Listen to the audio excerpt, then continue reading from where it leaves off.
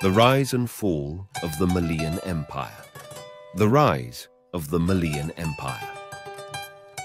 The Malian Empire was one of the largest and most powerful empires in West Africa, spanning over 400 years from the 13th to the 17th century.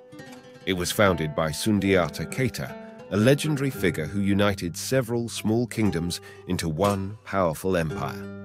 Under Sundiata's rule, the Malian Empire grew rich and prosperous through trade, particularly with North African merchants who brought gold, salt, and other goods to exchange for slaves, ivory, and other valuable commodities found in Mali. Perhaps the most famous ruler of the Malian Empire was Mansa Musa, who came to power in the early 14th century. He is known for his legendary wealth and extravagant pilgrimage to Mecca, during which he distributed so much gold that it caused inflation in Egypt and other parts of the Middle East. Mansa Musa was also a patron of the arts, commissioning beautiful mosques and other buildings throughout Mali. His reign marked a high point in the empire's cultural and intellectual achievements.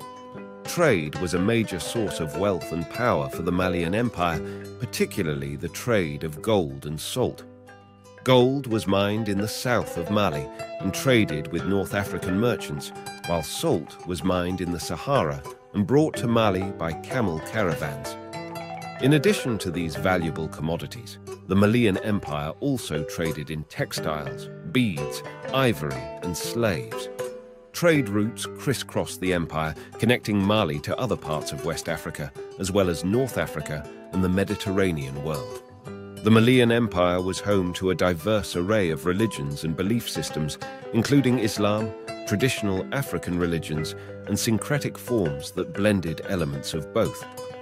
Islam was introduced to Mali through North African traders and became the dominant religion under Mansa Musa. Despite the spread of Islam, many Malians continued to practice traditional African religions, which often involved ancestor worship and the veneration of spirits.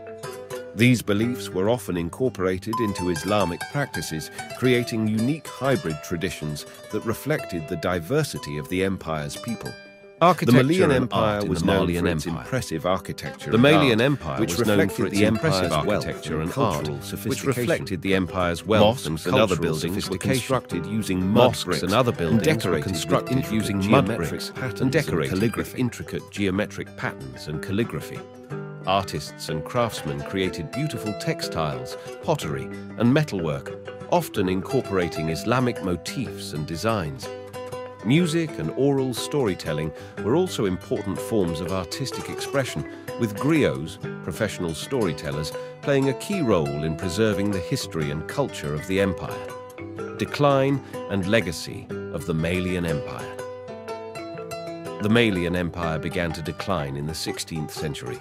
Due in part to internal conflicts and external, the empire had fragmented into smaller states and lost much of its former power and influence. Despite its decline, the legacy of the Malian Empire lived on in the region's culture, language, and traditions. Many modern West African nations see themselves as heirs to the Malian legacy.